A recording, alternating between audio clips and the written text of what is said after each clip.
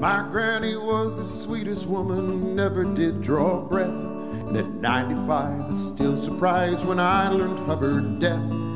Family gathered for a wake. There was singing, there was praying. Then came the drinking and the tales of Grandma's favorite saying.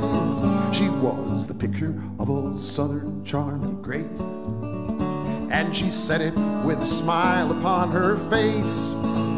Bless his heart, he's sorry as can be, not sorry like apology. No, there ain't no fork in his family tree. That boy ain't right. I knew it from the start. Makes ignorance an art. Bless his heart.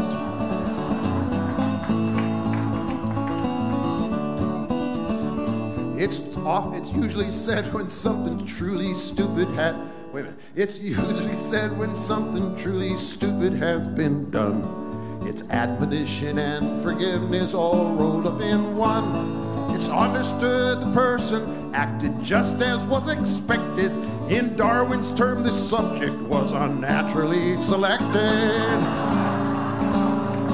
And even when we are completely pissed, courtesy is something we cannot resist. Bless her heart. I swear that girl's a mess. Ain't talk about cleanliness. Where in the world she get that dress? She did what?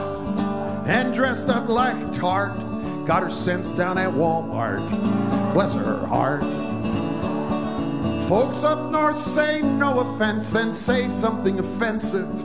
This asking for permission is what makes it kind of funny. Here in the South, our pronouncements are a bit more pensive. Even at our worst, we still coat our barbs with honey. Bless his heart. That kind of dumb must hurt. Bet it takes a lot of work.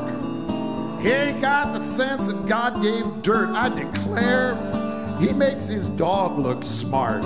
Still, he's a sweet old fart. Bless his heart.